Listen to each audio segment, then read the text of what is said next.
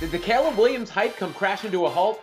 Robin Lundberg, Claudette Montana, and Claudette, Caleb Williams, everyone's been talking about him, and next Patrick Mahomes and all those things, but did not play well against Notre Dame. 3 interceptions in that game, in a performance that, to some, was alarming. So, did that hurt his stock? You're crazy if you think that Caleb Williams is still not one of the best players in college football. Yes, did he have a bad game against Notre Dame? A defense, by the way, that played really well. Yeah, he threw 3 interceptions in that game, very uncharacteristic of him, but you got to look at his resume as a whole, and his resume is fantastic. Do I think that other quarterbacks, among college football separate themselves in terms of being front runners in the Heisman race after this week? Yeah, and Michael Penix Jr., I'm looking at you, but do I think that Caleb Williams is any less of a spectacular football player after this week? No, I don't.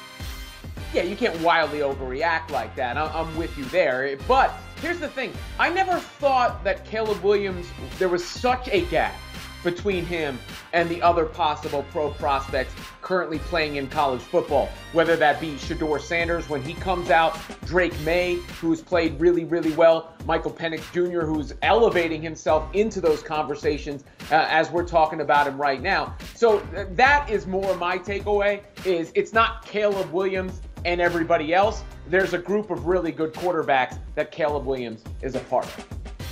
Still my QB1, Robin. Still my QB1.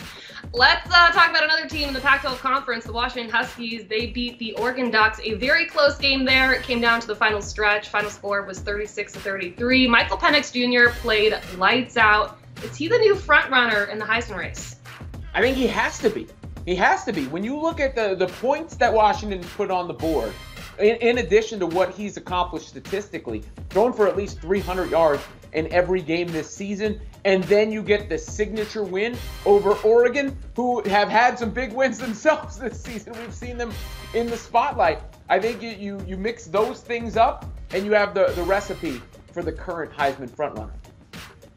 I mean, he separated himself after that Oregon win. He executed, especially in that final stretch, when it really mattered the most and the stakes were so high. And that's some emotional rivalry. I grew up in Seattle. I know, I know that dynamic in that game very, very well. But let's just take a look at some of the statistics also with Michael Penix Jr. He ranks number 2 in QBR in the nation right now, right behind J.J. McCarthy. Number 1 in passing yards per game. Number 2 for total offense. He should be everybody's front runner right now for the Heisman race, especially after Caleb Williams' performance this past weekend.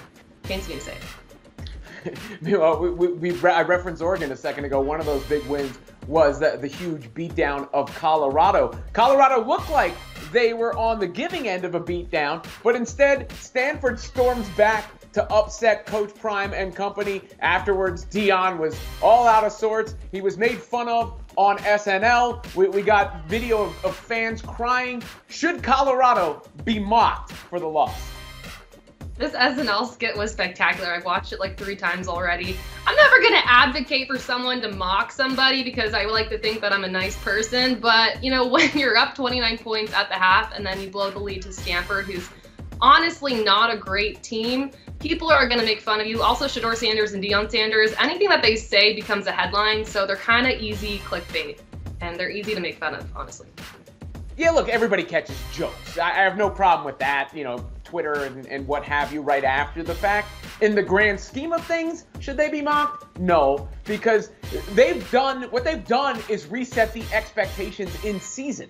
This was a team that won 1 game a year ago. Now they're on the way to becoming a powerhouse program.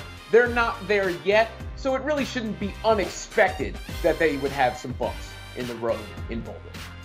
Yeah. To close this out, I don't know how else to do this besides just giving you the Shedeur. Don't watch the second half.